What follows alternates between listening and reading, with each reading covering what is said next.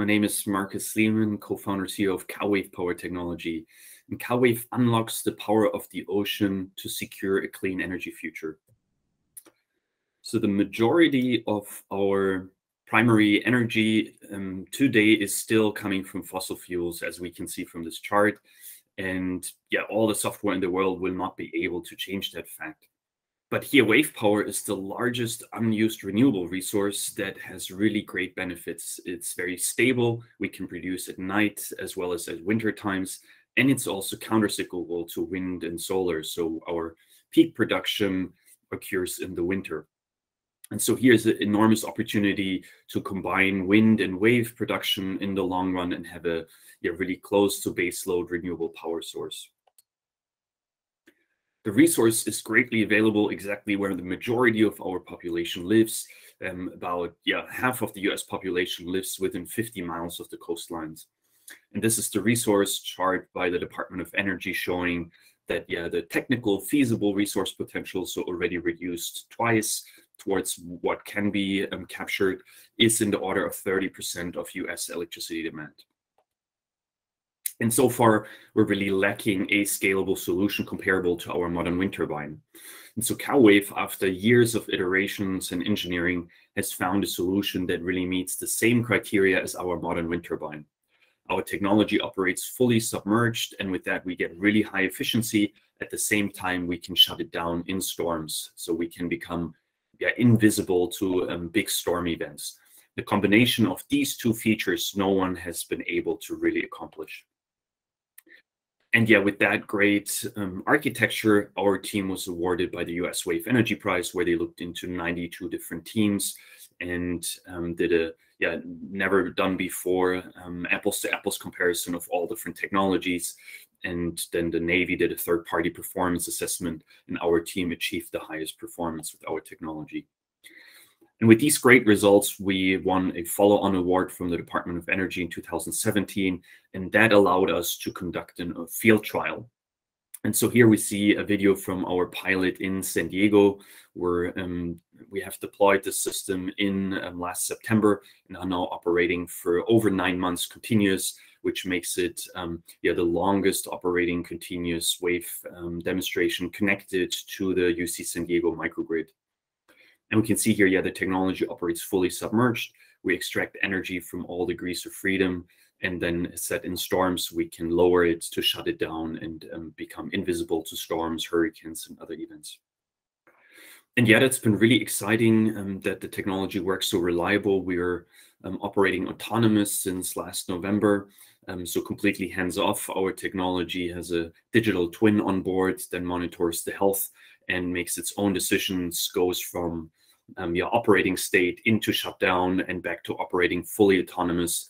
And as said, the initial target was 6 months by the Department of Energy, but due to the very high reliability, we just let it run, and we're now already at 9 months of operations.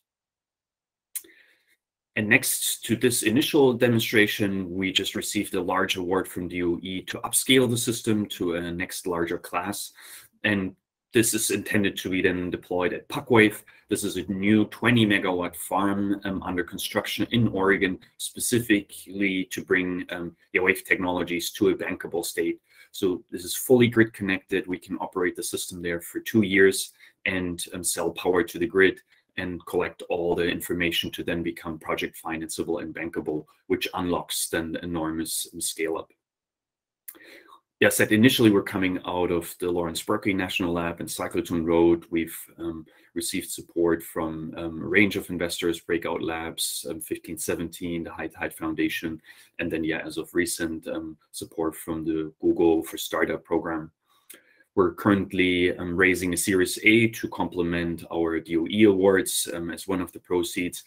As of now, we've secured 19 million from the Department of Energy. And then with that secured, we're really able then to execute the pilot in Oregon, as well as roll out that unit for remote communities, as well as then advance towards the megawatt class system. And from a short-term and long-term impact perspective, our first focus will be on small island development states. They represent about 11% of global population. that rely to 90% on imported bunker fuel. So emissions as bad as coal, if not worse. And so, yeah, they have no means to transition from imported fuel, which also causes a trade deficit for them.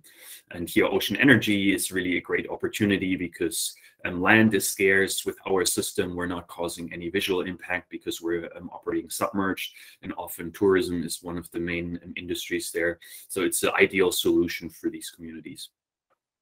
And then next to that, in the long run, as mentioned, there's an enormous opportunity to upgrade offshore wind. Offshore wind globally has about 120 gigawatts of technology in construction and cable. And so with wind alone having 40 to 50% capacity factor, there's an enormous opportunity to upgrade existing offshore wind infrastructure, essentially at no cost for electrical. And then will also help to pay off all the electrical grid connection in half the time, and then bring enormous value to the grid by providing that close to baseload power. And in general, the IPCC has found, due to the energy density, ocean energy is really the lowest form of electricity in the long run. With that, thanks so much for your interest. And yeah, here are the SDGs we're addressing, starting with affordable and clean energy. And yeah, please visit us at calwave.energy or shoot me a mail at marcus@calwave.energy. Thanks so much. What are the unit economics like? How is it compared to other ways of generating green energy at the current stage? That's one of the drivers also to support and address island communities. They have really high electricity prices. Now with Ukraine, even more so, yeah, we've heard horror stories from the Caribbean and elsewhere that now they were already extremely high, and now they're even skyrocketing. So they're seeing that, yeah, being reliant on imported fossil fuel is very dangerous going forward. And then what our economics show is that once we can co-locate with offshore wind, and we have about 500 units produced, then we're at par with offshore wind, so at the same cost. And that's then when we really can scale rapidly.